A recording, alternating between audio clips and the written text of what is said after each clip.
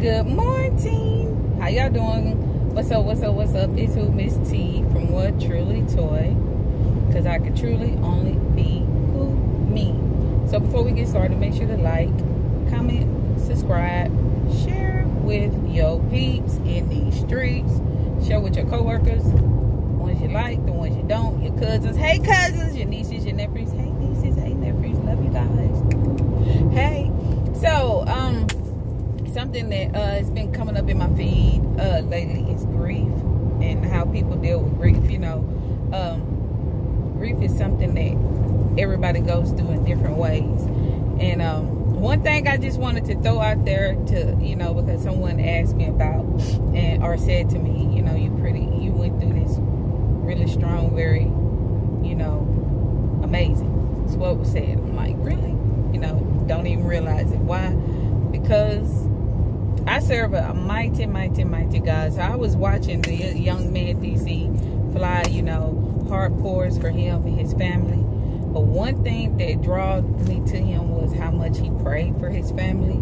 I don't know if any of you have watched him before or not, but every time I would watch his baby mama, girlfriend, love of his life, his dumpling, anytime you watched him with her, he always prayed. I thought that was so magnificent.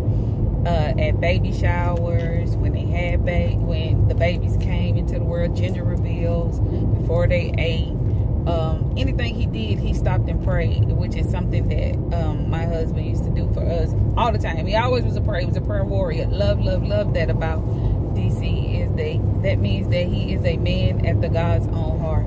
So people don't understand when you're a true person, a true man of God. They don't understand how you can handle things, because people always want to see you fall down. They want to see you, then they feel like that's the only way you're supposed to grieve. Grief is one of these things that just hit you 20 million different ways, and there's so many different stages. Trust me, I know I went through it and still going through it. It doesn't stop. It's just something that you know, learn to deal with and understand.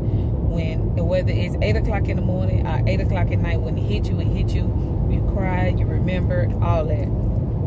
And just hearing people say, oh, he's weird, he's strange for her. No, you don't know the Lord that he served. You don't know the God that he served, because the God that he served says that they will meet again. And after, you know, and knowing how I've watched him, he's very funny.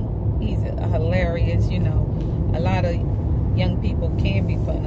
All of us, we're funny. If you know, you're not too uptight, you funny. You just say funny stuff. I think I'm pretty funny too, y'all.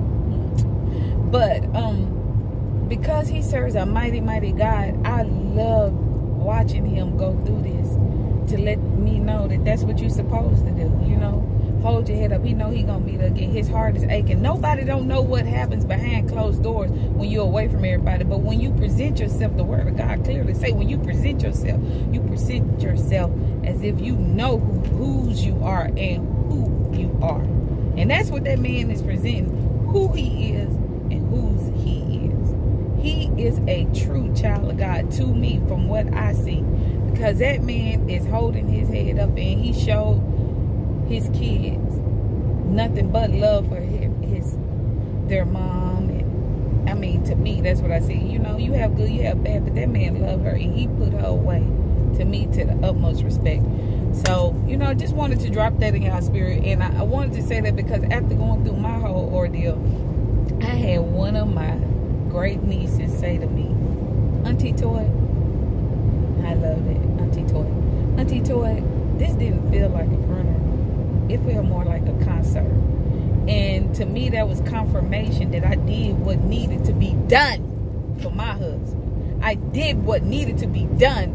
Why? Because when you sitting and you say you don't know where that person going, I know where my husband's going, just like he know where she's going. So he celebration of life. That was celebration. As hard as it is for you to let somebody go, as hard as it is for you to let somebody go, you know that they in a better place than here with us. That's what my understanding of the word of God is. So I don't really know how y'all take it, but as for me, Miss T, I love the fact of knowing that they are not here in this world suffering anymore, and they preparing when we arrive there. That's my understanding. But you know, so those people that are like, oh, you done grieve, right? Oh, you didn't cry. You wanted to see me fall all out on the ground. You wanted to see that. Yes, those moments happen. Let's not get it twisted. They're there. But I do believe that that man serves a mighty, mighty God, and he put up a strong front. I loved it. That was called truly, the truly whole armor of God, because that's what that man put up to me. So, you know, for those of you who are out there that don't know yet, when you go through grief, when you fall out on the ground, yeah, it's hurtful to know that you're losing someone, and those moments come and go. But then in the midst of that, you combat that by understanding where they're going, and that they're in a better place, and they're not suffering anymore. That's how I understand this. That's how I make it through each and every day. As much as I would love to have my husband here with me as I try to figure out this crazy world that he protected me in and prayed for me in, whoo, and he covered me in. My God, thank you, Jesus.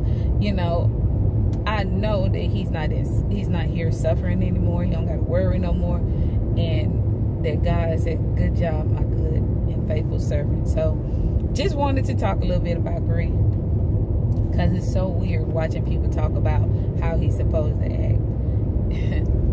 So, you know, to all of those out there, you know, make sure that you keep watching your girl. Your girl is who Miss T in these streets, and she posted. Hit her up.